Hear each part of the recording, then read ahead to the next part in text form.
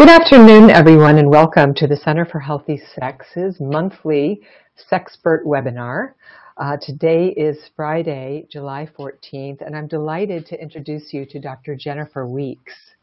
Dr. Weeks is the founder and director of Sexual Addiction Treatment Services, which is an outpatient program for out-of-control sexual behavior.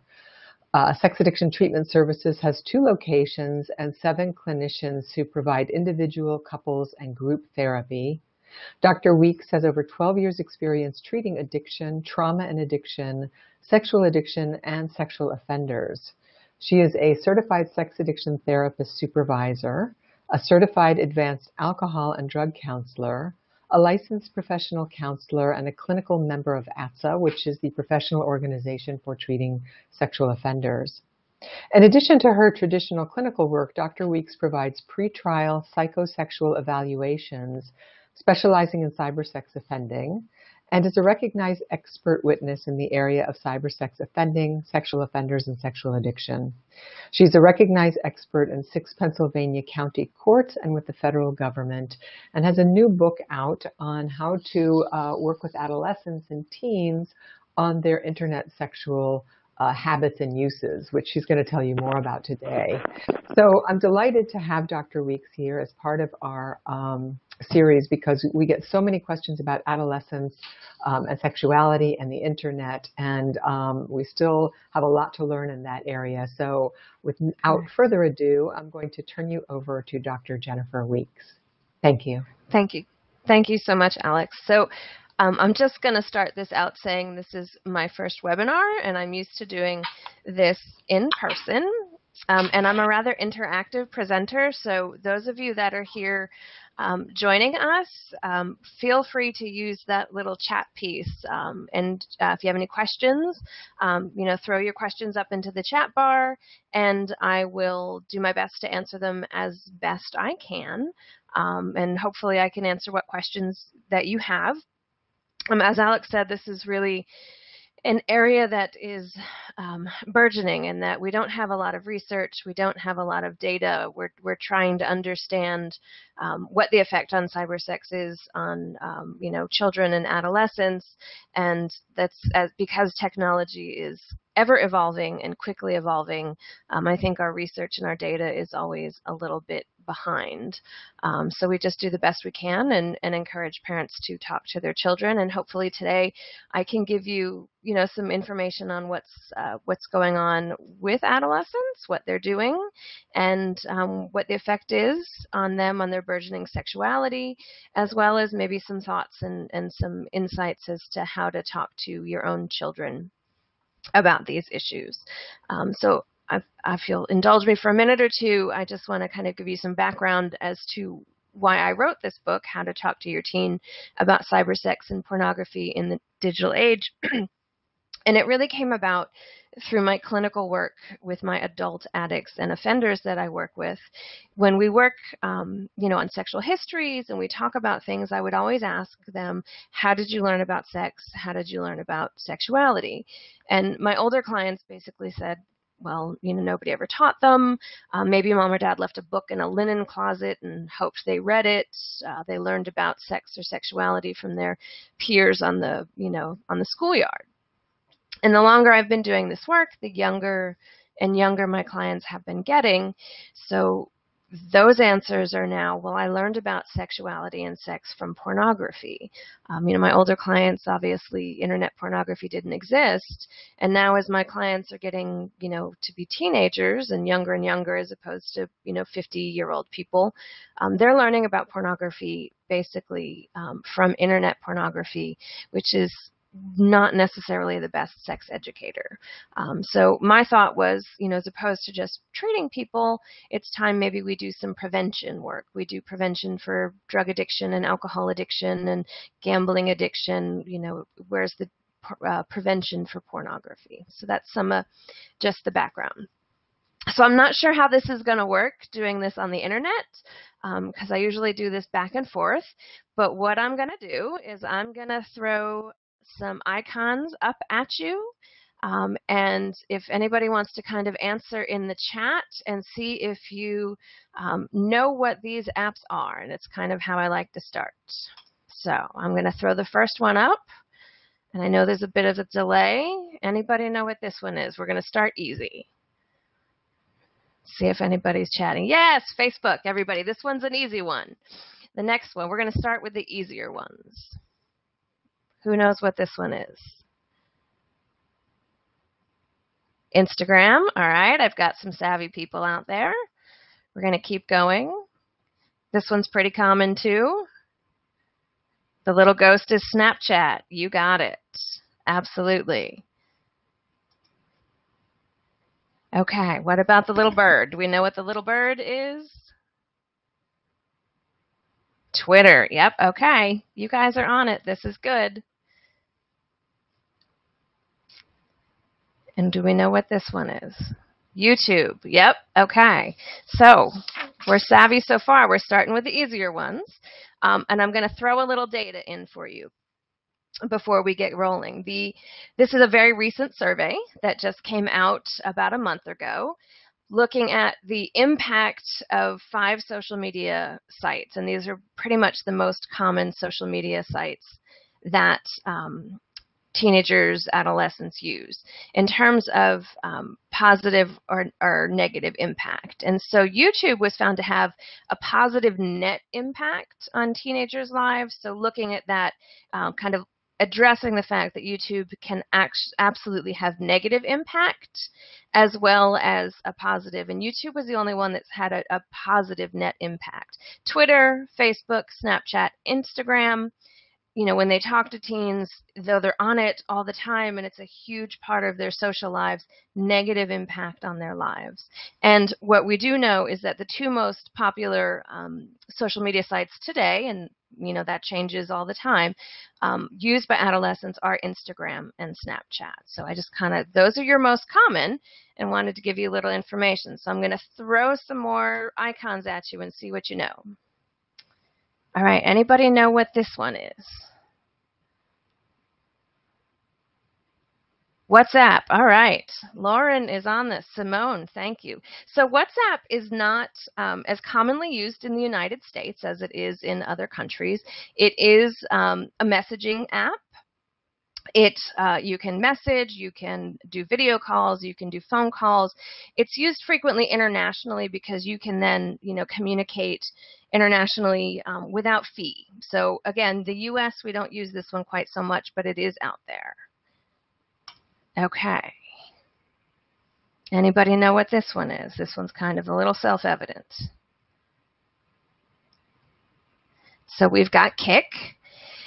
And what Kik is a messaging app, again, and this is something that we see very commonly used for sexting or for hookups. So in the addict community, people who struggle with problematic sexual behavior, we see either like on Craigslist ads or, in apps like Whisper or anonymous apps, people will say, "Kick me," and they'll have a Kik ID, and that's a way to sort of connect and message and sext. In my world, it's frequently used for sexual purposes. I'm sure there's other people out there who just use Kik to message innocuously. But again, in my clientele base, this usually has a sexual base to it. All right. Anyone know what this one is? Going to give you guys a second. All right, so this is Ask FM. Again, not as common. And this is a site, an anonymous site, where anybody can go on, post questions, get answers, chat. I do put some of the anonymous sites up because this is where we can see cyberbullying happen. We hear about that in the news, cyberbullying on anonymous sites, as well as obviously Facebook, Instagram, things like that. All right, who knows the next one? We have a little delay. This one's a little more old school, but it's still out there. People still use it. Tumblr. Yes, thank you, Lauren. Lauren and Simone have the tech down. Tumblr, again, you have an account. This is images. Can be, again, innocuous images, very pretty images of your trip to Europe, but it also can be very sexual images, and there's lots of accounts on Tumblr that are strictly pornographic. Okay. This one is a little newer. It came out last year. Anybody know what this is?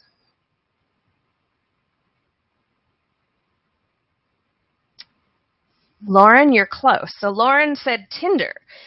It is an app called Yellow. And this app came out last year. There was lots of news and hubbub about it because it is aimed at teens. That's the target audience. And it is a friend meeting site. So it is not a hookup site by their definition. It's Yellow. It is a friend meeting app.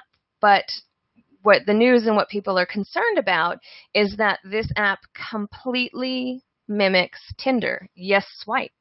Do you see someone physically that maybe you want to be friends with and hang out with, you swipe. So a lot of the news articles, if you look up information on the app Yellow, we'll call it like Tinder in training.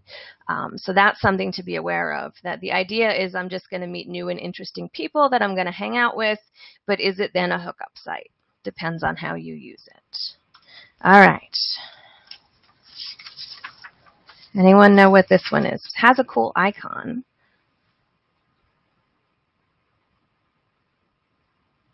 All right, so this is After School. This is an anonymous site.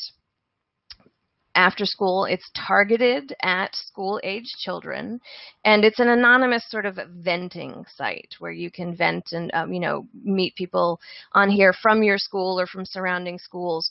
The problem that happens very frequently with these anonymous school-based sites is that they become a huge venue for cyberbullying.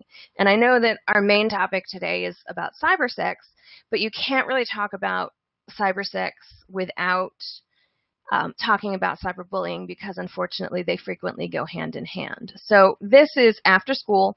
There was another app that about 2 months ago they actually shut down, which was called Yik Yak, and that was another one that had a lot of problems with, again, targeted at children in schools.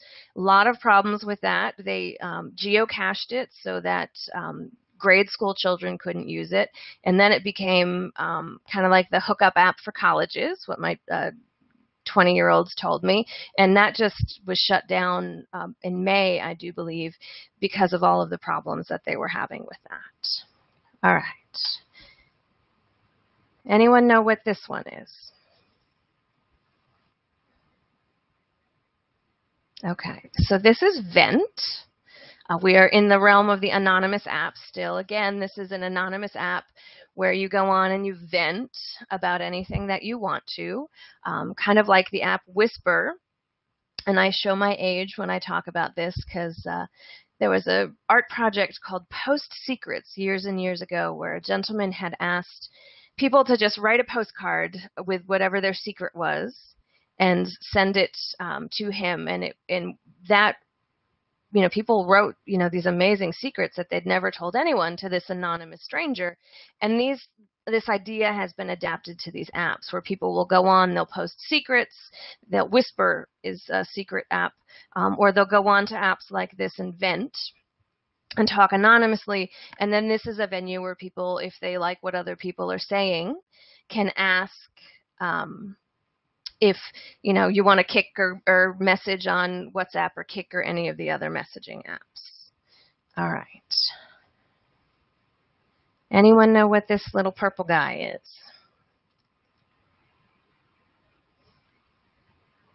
Okay, so this is Meet Me.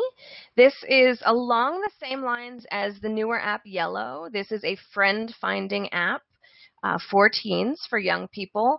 And again, good intentions, help people meet new people and, find folks they might have common interests with. The struggle is always, obviously, can it be used as a hookup app?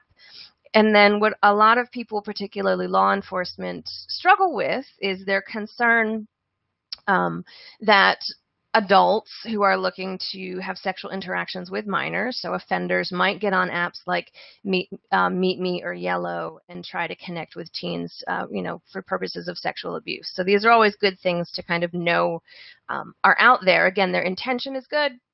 sometimes the way we use them isn't. All right, who knows what this one is?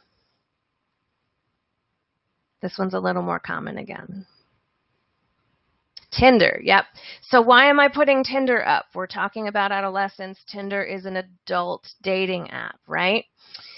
Well, there's a lot of teens who are on Tinder. You're supposed to check a box that verifies how old you are. You can do that even if you're not that old. And there are absolutely minors who are on Tinder, either hooking up with or other minors, or then lying about their age and potentially hooking up with adults. So again, if you're a parent and you've got a child, you need to be mindful of these things because these are adult dating apps. And many times the adults on these apps are assuming everyone's an adult. They're not taking IDs when they meet someone for a date, and it could set your child up for a problem. All right, I'm going to throw two more at you. Anybody know what this one is?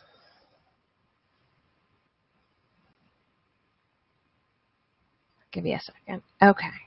So this is Grindr. This is again an adult app, a hookup app targeted at the gay male community. Again, it's adults. You're supposed to be 18 or over in order to use it. There's other apps like this, Jacked, Adam for Adam. There's a list. I could kind of go through them all, but I bring them to people's attention again because I absolutely know that there are minors that go on these apps, not necessarily honest about their age, and then are either going out and having interactions with adult men. I've had adult male clients who've been arrested for meeting minors on this or similar sites. So things we need to be mindful of is that when your child is on any of these apps, there's no way that the people who run the apps know how old the person is who's using it. There's no way to really monitor all of that. So there's some potential dangers up here for inappropriate sexual contact. If you're not really sure what your child is doing, what sites they're using, what apps they're using. And so I'm going to throw one more at you and see if anybody knows this one.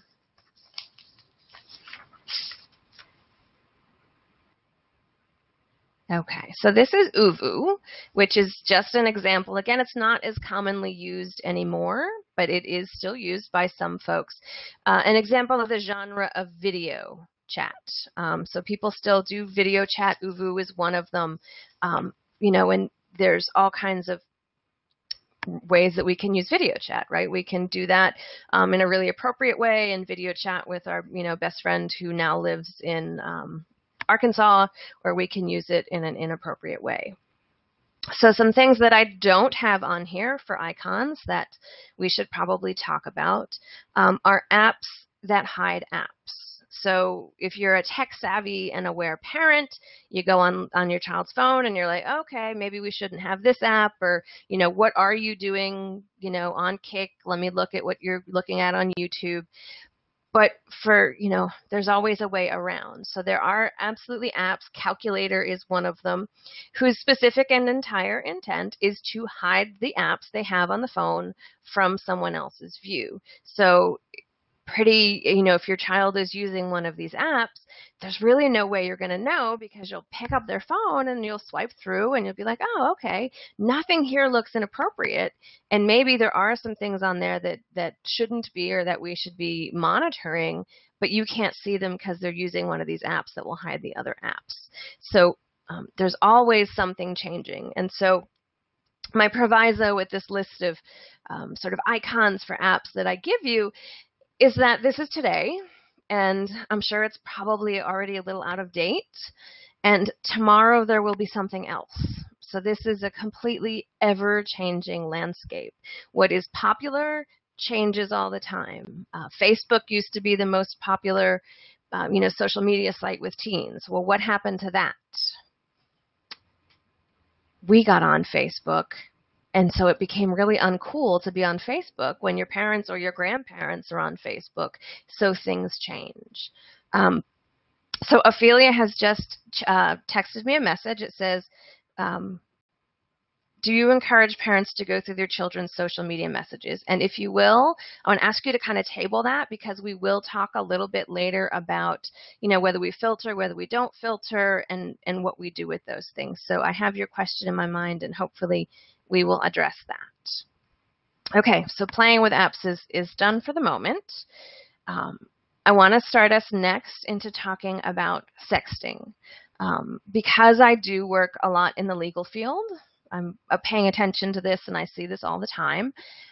Big news this week in that arena is that in the United Kingdom, one of the police districts, and I don't remember which one, was talking about their statistics of how many young people they're getting calls about who are sexting, and that their youngest person who has been referred to them for a criminal complaint around sexting was 5 years old.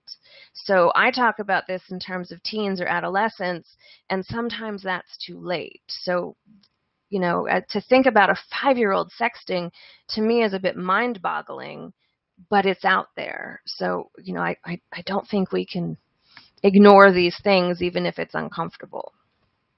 How we hear about texting with teens frequently tends to be some kind of scandal that goes through a school where somebody's caught sexting, or a naked image of a student goes kind of flying through the whole student body. So these things come up a lot. So let's talk about sexting. Why on earth do we sext? To someone who's not a digital native, that's me. I'm a digital immigrant. We folded notes into little footballs and passed them a couple seats down and tried not to get caught. It doesn't seem like a natural thing to do, but for digital natives, these kids who grew up with a phone in their hand or with a tablet in their hand, this is a normal, they text. So sexting becomes this extension of that. And so sexting can be either just verbiage, so sexual chat. It can be sending sexual photos or sexual videos now. Basically, any way we have to send data. Okay.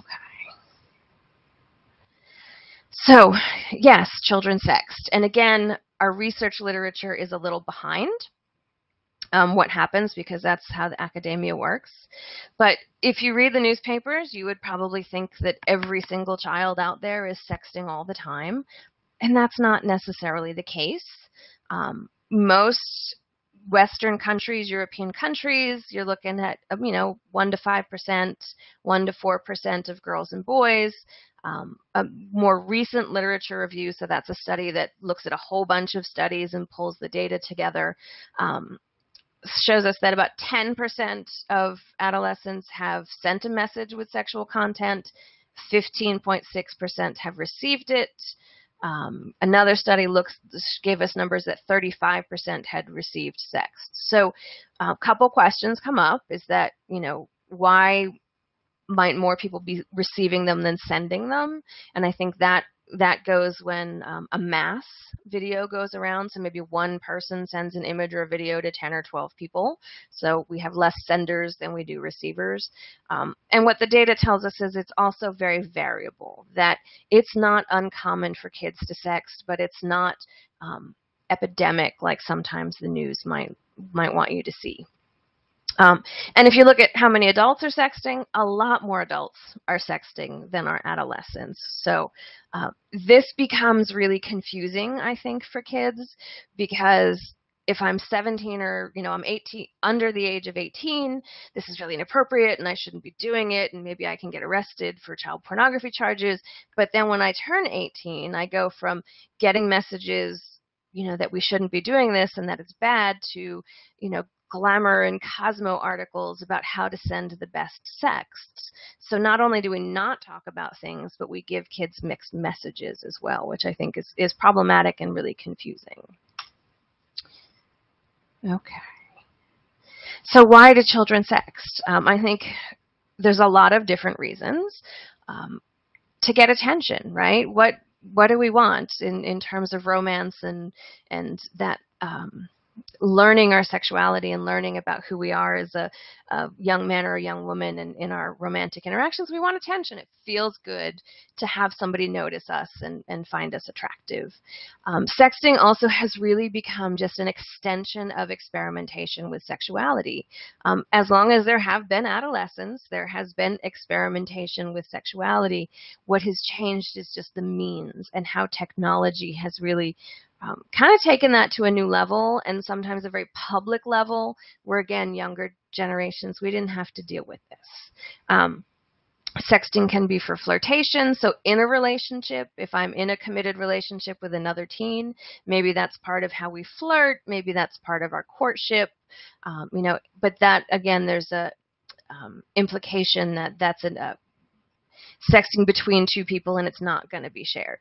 What we do know from the data about younger children is that sometimes they'll send these images kind of as a joke, not understanding, really the context or the possible outcomes of results of sending those images. But as opposed to really trying to get the attention of a boy or a girl, it could be just, haha, look at this, isn't it funny? So there's lots of reasons why kids do sext. And I think we have to look at it as adults, as parents, as a piece of sexual experimentation and expression of sexuality, and talk about it more in those terms than, it's illegal, you can't do it, it's bad. If we kind of put shame on these behaviors, we tend to put them into the secret zone, versus really talking to children about, how nice it feels to have somebody be interested in you, to want to be with you, to want to go on a date with you. But what are, more appropriate or healthier ways to gain someone's attention than to be sending sexual images or to be asking for sexual images?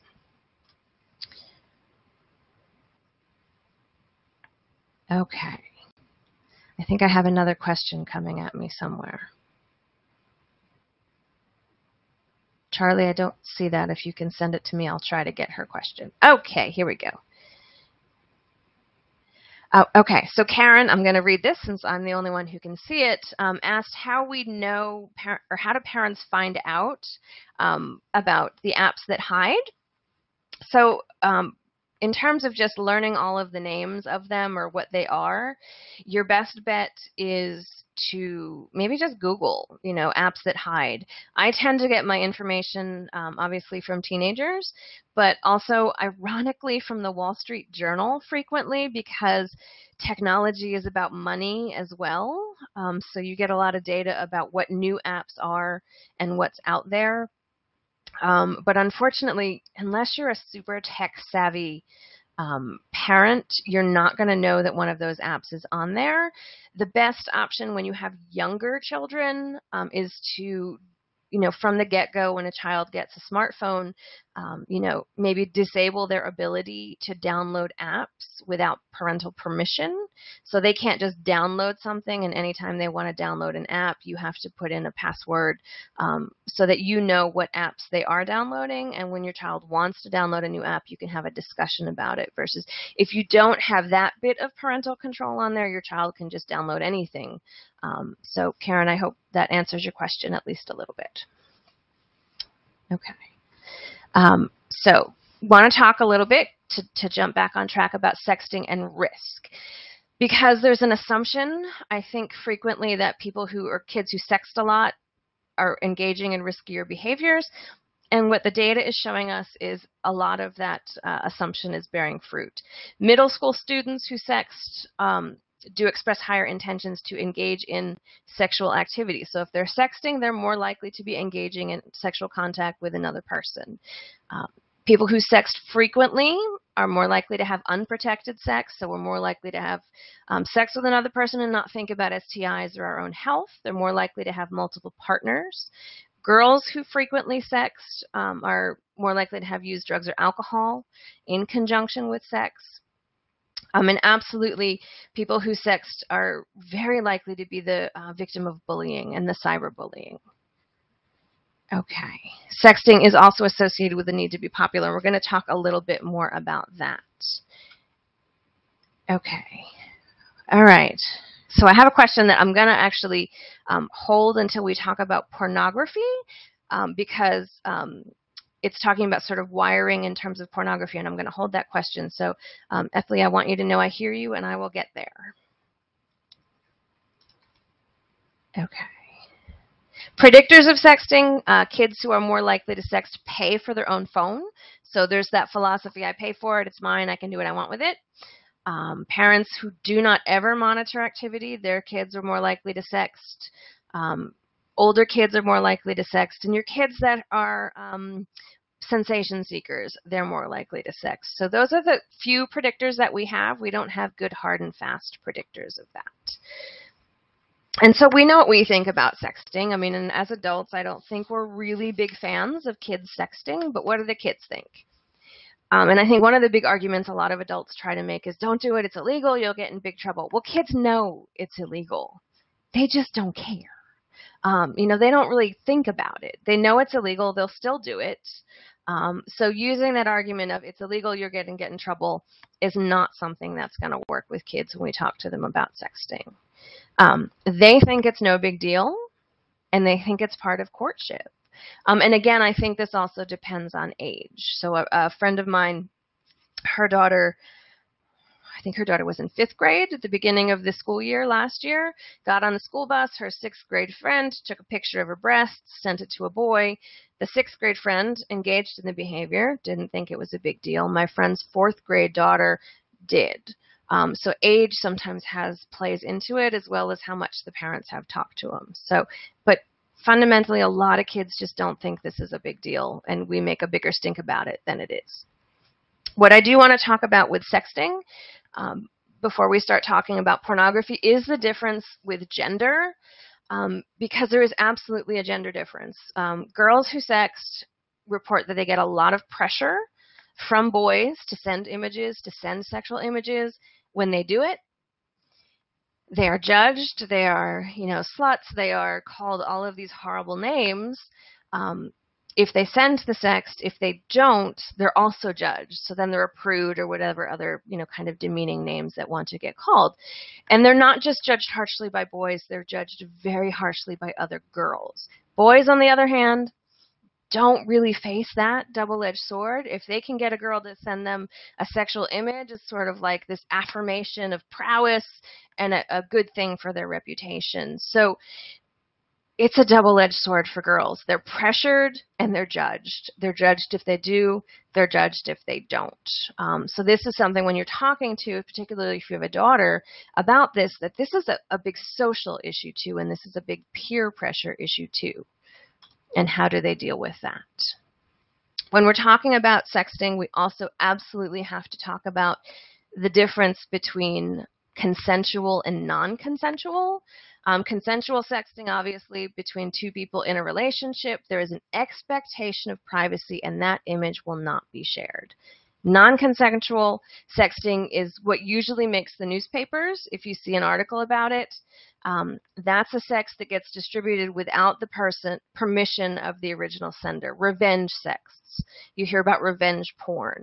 So this very frequently happens if a relationship ends. If it ends badly, I sent you this image because we're in a relationship. I'm assuming you're not going to send it to anyone. We break up. Boom, you send it to, all of your friends on the baseball team or something like that. Every state has different laws about teen sexting. Some have none, but sometimes they do differentiate between consensual and non-consensual sexting. If it's non-consensual, that's not okay, and most states who have laws about this have laws against non-consensual sexting. I'm going to fly by this because I'm in Pennsylvania, so we talk sometimes about Pennsylvania law. My very brief researching about California law is that California doesn't yet have a sexting law on the books, but don't quote me. There is a cyberbullying law that was proposed, what I read last year, but hasn't gone through. So, again, looking at cyberbullying, we have to look at cyberbullying if we're looking at sexting or online pornography. If I'm posting even a sexy image of myself on Facebook, Instagram, or Snapchat, I am putting myself out there. I want likes, I want attention, but I'm also open to really horrible, nasty, hurtful responses from other people. And many teens, many teens, this 2014 data I think is low. If you talk to teachers, if you talk to parents, many teens are experiencing cyber harassment. So I think if you're talking about cybersex, sexting, pornography, you have to talk about cyberbullying because there's a huge vulnerability there. So any quick questions about sexting before we move on to pornography?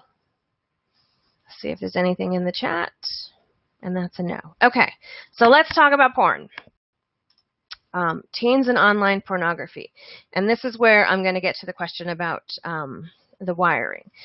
So a lot more teens are looking at online pornography than they used to. In 2005, the data said, 8% of 12 to 17-year-olds, 25% reported unwanted exposure. 10 years later, almost 50% of boys are intentionally visiting explicit websites, and many of them are visiting that regularly. So before we get into that, I do want to address the question about sort of development, sexual development and arousal templates. So today's porn is not the porn of pre-internet. That really looks rather vanilla by today's definition. So what kids are exposed to today, and your average age of first exposure is about 9 or 10 years old for a child. Again, not necessarily intentional. Back in the pre-internet days, maybe you were exposed to a pornography, a Playboy magazine, maybe a Penthouse. It was a still image. It probably wasn't hardcore sex. Today's exposure, your first exposure as a 9-year-old, boy or girl, could be to rape pornography. It could be to bestiality. It could be to things that their body is going to have a biological response to, and their brain will not understand what it means. They call today's pornography gonzo porn.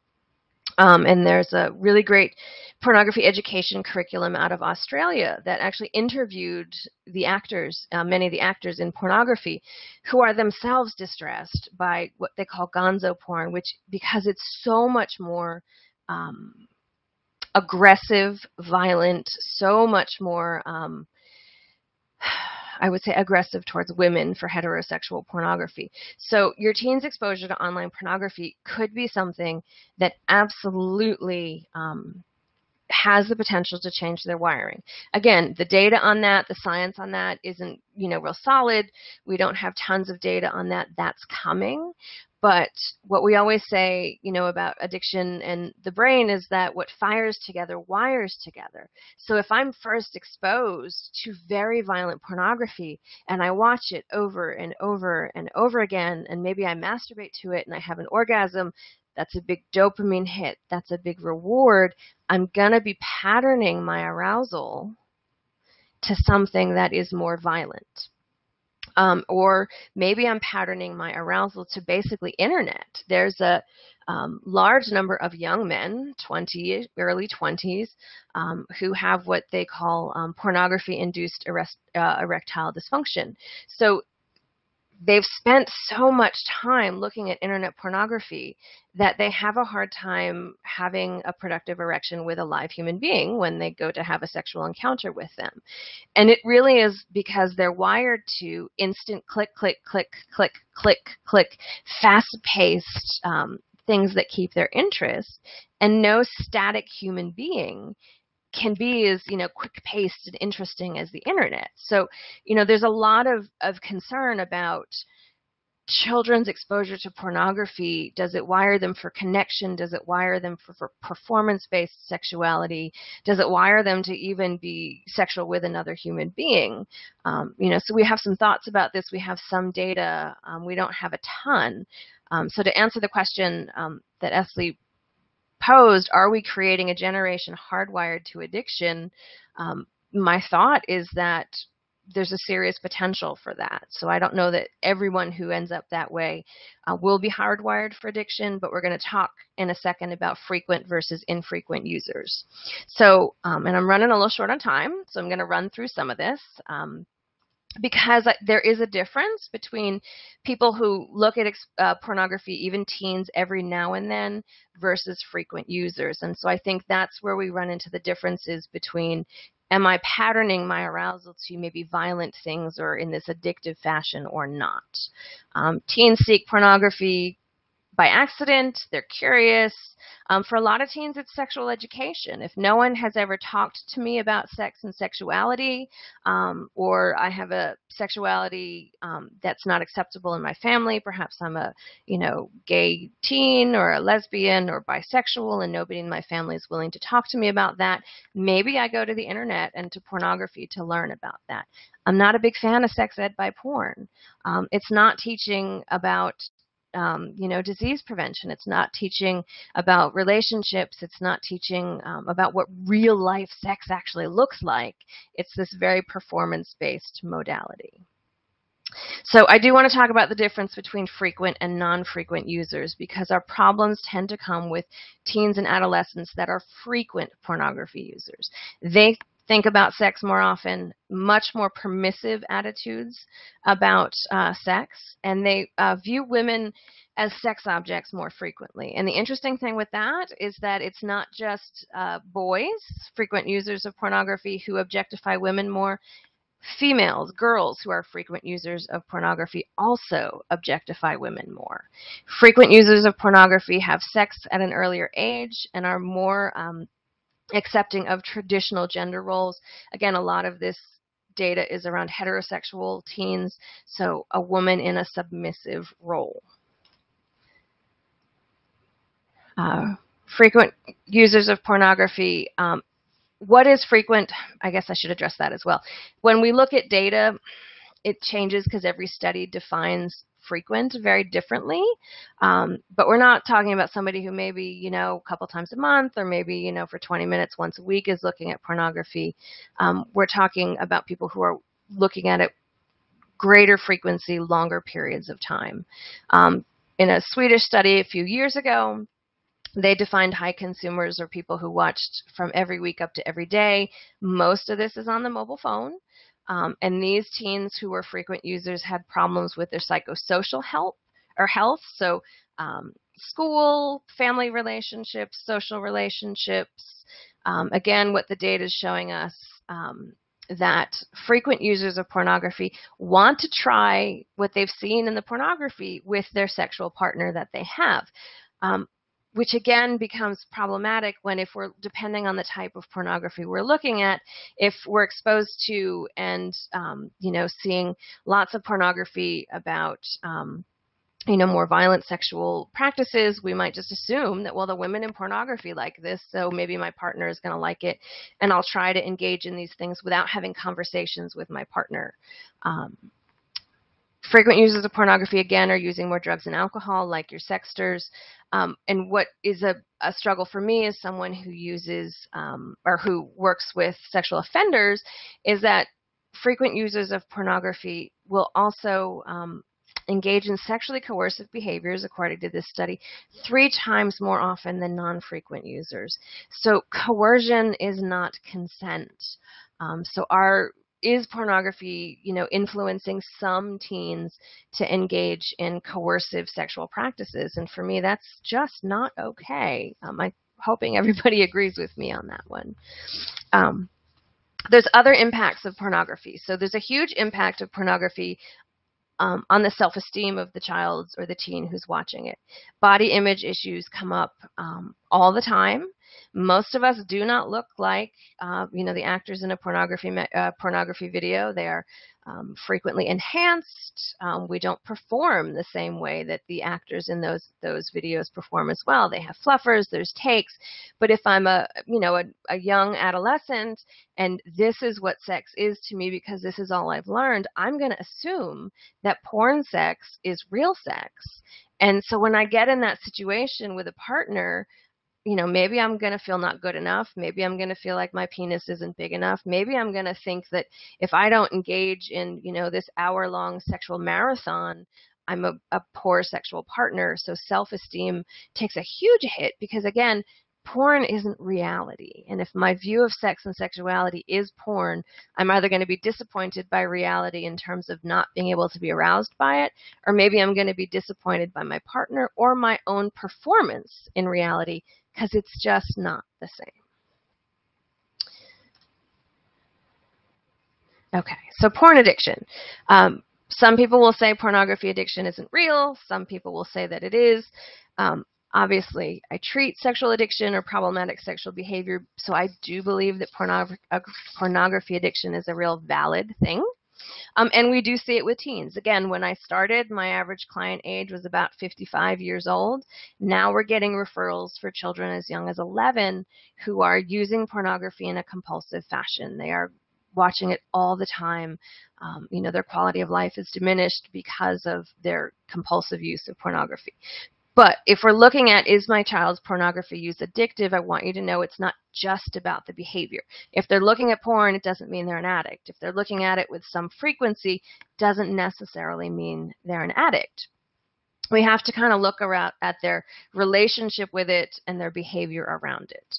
Is there lots of secrecy? Is there a lot of isolation? Are they staying up all night online? Are they, losing social connections? Are they doing poorly in school? Are they giving up sports? Another thing you see very frequently, and this isn't just necessarily an indication of maybe a pornography addiction, but just a tech addiction in general, is can they give up or decrease their tech time? And what I see with a lot of young people is that they spend enormous amounts of time gaming, and then with the gaming also goes pornography. So they're not just gaming, they're looking at porn, or they're not just looking at porn, they're also gaming and spending 8, 10, 12 hours a day outside of school online doing something with technology. So if you suspect that your child has some kind of problem with pornography, really look at everything around it. And when talk to them, it's not just, are you looking at porn? It's a problem, but what's their relationship to it? Why are they looking at it? Is it disrupting their social life, their school life? In terms of addiction, obviously, if it's something you don't want them to do, or a family value or religious value, we discuss that with them as well. Okay. Trying to be mindful of time, guys. So what do you guys do? What I would love every parent to do is to talk about sex and sexuality, but with yourself first. If you're in a committed relationship, with your partner first. What are your own values about sex and sexuality? I think that so many parents do not talk to their children about sex because they're uncomfortable talking about it themselves.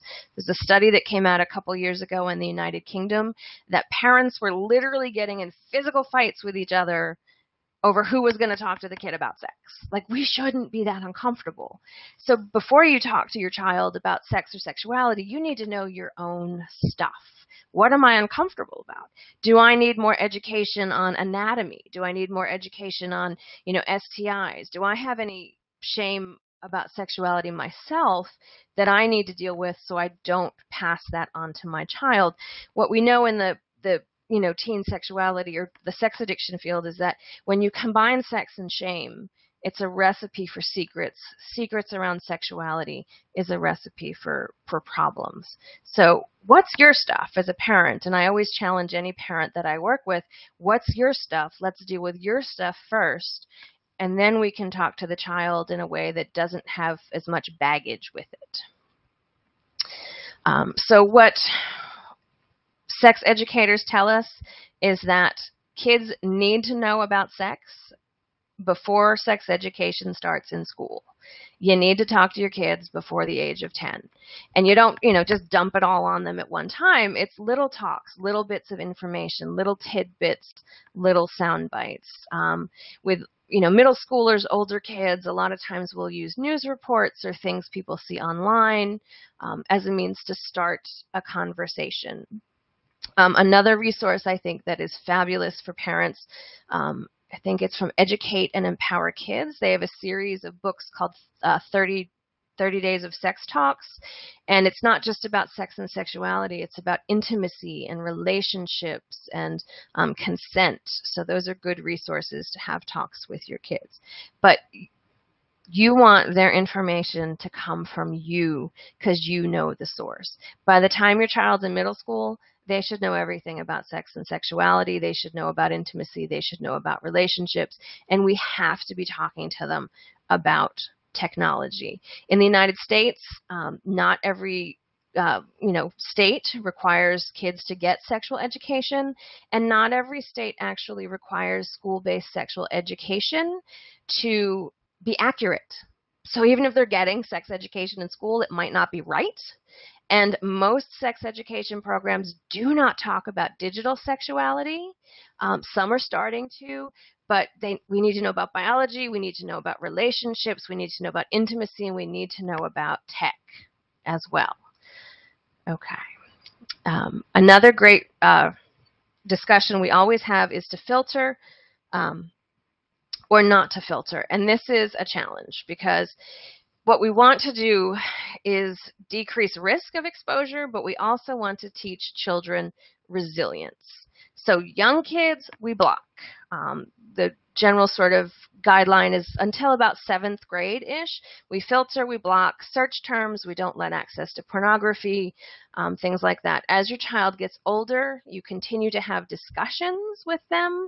We can unblock certain things, but continue to monitor. I'm a big fan of transparency, so if I say, hey, can I see your phone? You should be able to say yes, but I'll respect your boundaries. We need to teach kids resilience, because what we've found is that if you just block, then they'll find a way around it. If there's a block and somebody wants to get to pornography, they're going to find a way around it.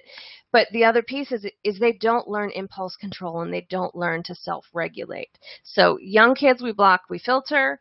As they get older, we can monitor. And most of the filtering softwares, the net nannies or those Covenant Eyes types of things, give you options if you don't want to filter that you monitor. So you get reports of what websites they're going to or things like that. So we, as they get older, give them a little more autonomy to try to teach them resilience, but you're still the parent who's monitoring and you're talking about this all the time. And this really comes from the TOSS model, and this is research that came out of Penn State, where we want to do two things. We want parental control. We want to monitor in a more passive fashion as your teen gets older. We absolutely want to put limits and rules on what you're allowed to do online. That's limits and rules around how much time you're allowed to spend online, what social media apps you're allowed to use. These are parental discussions. And active mediation, and the active piece is we're talking about that. We want to teach teens self-regulation, so awareness. We need to teach them impulse control, and they need to learn to manage negative events that might happen. So I have a question just pop up from Layla. Is the idea that the kid knows they're being monitored as they're older? Absolutely. This is about open communication and honesty. So all of these discussions or, technology plans as a family are discussed. So, when they're young, this is what we're doing. We're blocking these things. You can't do that. As they get older, it's discussions about also the meaning, of technology in your teen's life or social media, how they're going to manage that, talking about strategies to manage, and to be honest, that, we are going to monitor. That's going to go through there. The secrets, I don't like... Personally, this is just my opinion, I don't like not telling teens that they're being monitored because that ends up in gotcha moments and shame. And I've just tried to keep shame away from sexuality as much as I possibly can because that can foster problems down the road. This needs to be a dialogue between parents and their children from the get-go. Discussions about sex and sexuality with your child as they get older are going to include digital technology. What is online pornography? Are they going to be exposed to it? This is, we don't want you to see this. This is why at this age, this is how we're going to prevent it and move forward as they show that they have some self-monitoring ability, impulse control, and are becoming more adults. So I have another question. I think that's popping up here. All right, maybe.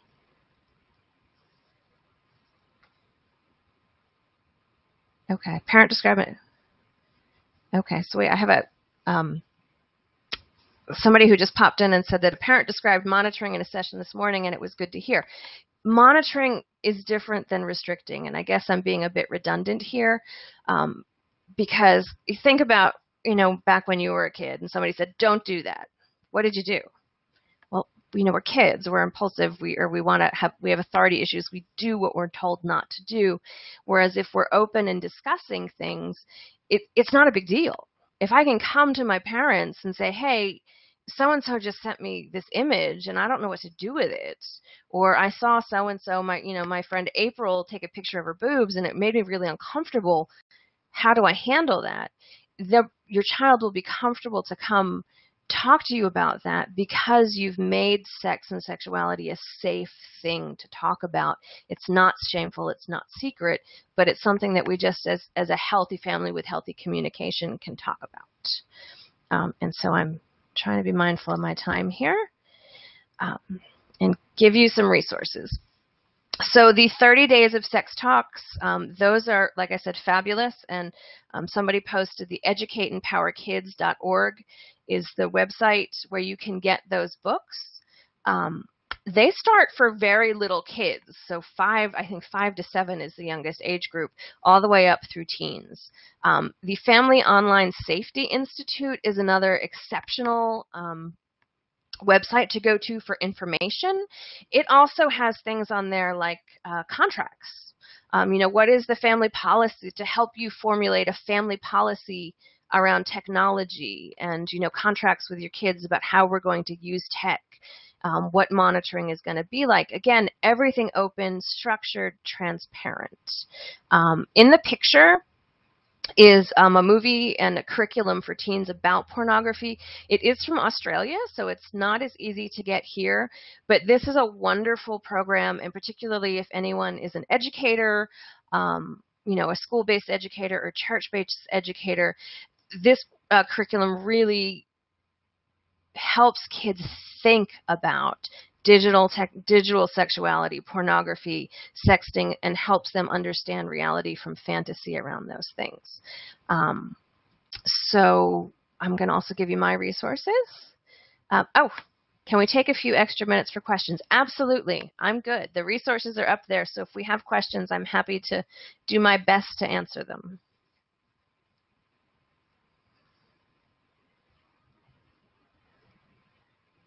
So does anyone have any questions of things I haven't covered?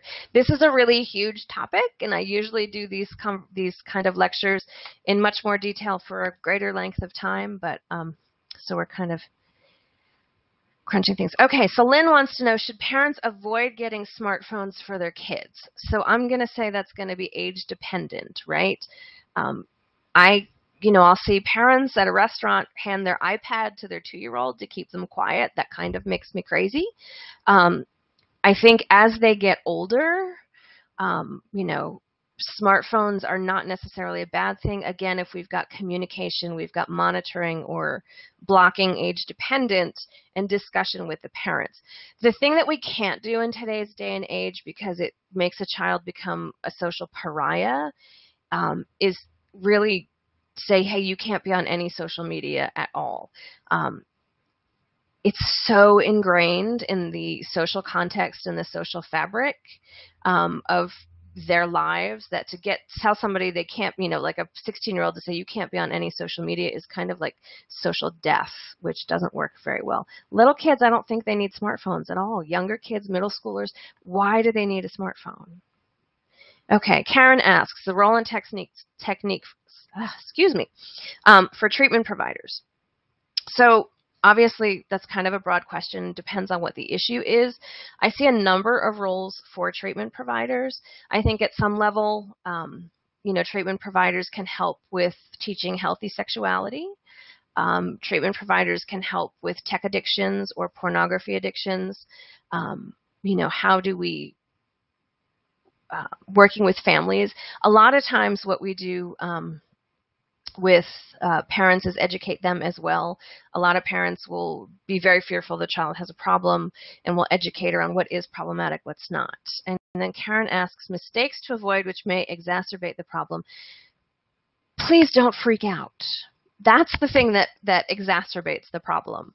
One of the things. I think very frequently, like when I talk to my clients about what happened if mom caught you masturbating or what happened if somebody saw you were looking at pornography, when a parent freaks out, we've just introduced shame, right? We've introduced shame about sexuality, about their behavior, and now they're not going to tell you anything, and it's going to be a shameful thing and hard to talk about. So it's, you walk in, you see pornography on the phone, or you see your child masturbating. It's sort of, okay, shut the door, take a breath, knock and say, hey, come on, we're going to have a conversation about this. I think that's really, in my brain, the biggest mistake a parent can make is to shame someone or to freak out or get really, really punitive about what's going on. Obviously, some things require, consequences. That's just reality. Structure and consequences are reality, but that freaking out is just inducing shame. Okay, so I have another question from Brian. Recommendations for teens who've sexually offended about electronics. Facilitating adolescent offenders in Virginia. Hi, Brian. Yay for offender treatment providers. This is actually an interesting conversation to have. And I recently watched a webinar with one of the sort of kind of very nationally renowned treatment providers for adolescents. And he talked about, towards the end of supervision or probation, gradually reintroducing the teens he works with into pornography, to use pornography in a healthy fashion, which is a hugely controversial topic. My adults aren't allowed to use electronics very frequently, or they have to be monitored. So, for adolescents, for teens who sexually offend, I think if you have monitored electronics, that's probably, or monitored internet use, that's probably not a bad idea. But that conversation gets into, probation requirements, rules and regs that are different in every state. But once you've got a teen who's done with whatever their requirements are, they're back out into the world. And so they need to learn healthy sexuality. They need to learn how to use technology in a healthy fashion, and how to engage with sexuality in a way that's not problematic for them. And that probably didn't even remotely answer your question, but it's a very good one. Okay, so I have a question from Simone. How do you provide an atmosphere where speaking openly about sexuality is okay, without seeming like you're okay with them engaging in sexual acts? I think one of the things that we just need to do when we're talking to kids about sex and sexuality is just acknowledge it's uncomfortable, right? It's uncomfortable for them. They don't want to talk to mom about porn or masturbation, and it's uncomfortable for you. So if we acknowledge that it's uncomfortable, but we're going to talk about it, that's sort of a nice way to sort of be honest about yourself and your own feelings and set that stage. And I think, again, in just the vein of being open and honest, you can talk about, hey, I understand that, sexting is something that kids do. And, have you ever done it? Have you been tempted? Have your friends done it? What do you think about it? What are your feelings about sexting? And, this is where our family stands on this. As your parent, this is not something I want to allow in my household, or this is how we feel about it, and these are the rules of our family. So you can absolutely talk to them openly and honestly, and being understanding of what those behaviors mean in their social context or in their lives, finding out why they engage if they are, but still setting limits and boundaries, right? Because that's the job of a parent: limits, boundaries, structure. So yeah, people are doing it, and maybe it's about exploring sexuality. If you have questions, let's find another way to get them answered. I hope that answers some of your questions. All right, Carolyn says, seems like big picture is talking with kids, especially teens, about trust. Girls sending naked photos with blind trust in boyfriend, but it's risky. Talk with kids about trust, how to trust themselves and others. So Carolyn, I love this, because inherent in healthy sexuality are discussions about consent, right? What is consent? And when we're sending digital imagery, we lose control of that picture. So if I'm consenting to this, I'm doing that with the knowledge that I have no control over this image after it leaves my phone. Talking about trust is a big piece about talking about emotional intimacy and relationships and connections. And that, when we do these things, when we do trust, being vulnerable in a relationship inherently means that we are putting ourselves at risk of being hurt.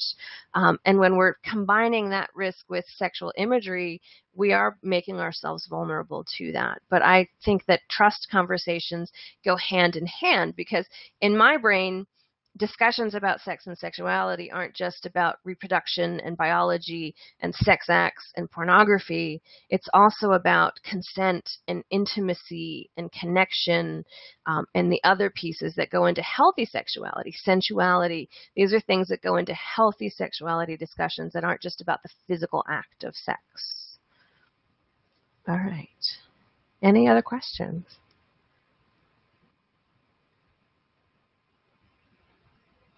Okay. So I think this is the point where I say thank you all very, very, very, very much for joining me for a very brief discussion of a very huge topic. And I have one more question coming up. So hold on, don't go anywhere. There's one about to pop up. Oh, it's a thank you from Sharon. Thank you, Sharon. You're welcome. If you want more information, you can check out my book, The New Age of Sex Education. It is available on Amazon. Dr. Jan's Recovery Readings is a blog where I talk about a lot of the latest research. Check out these websites. Check out sex ed websites. And just the biggest message that I want you all to do to get today is talk to your kids. Hi, Hillary. Thank you guys so much.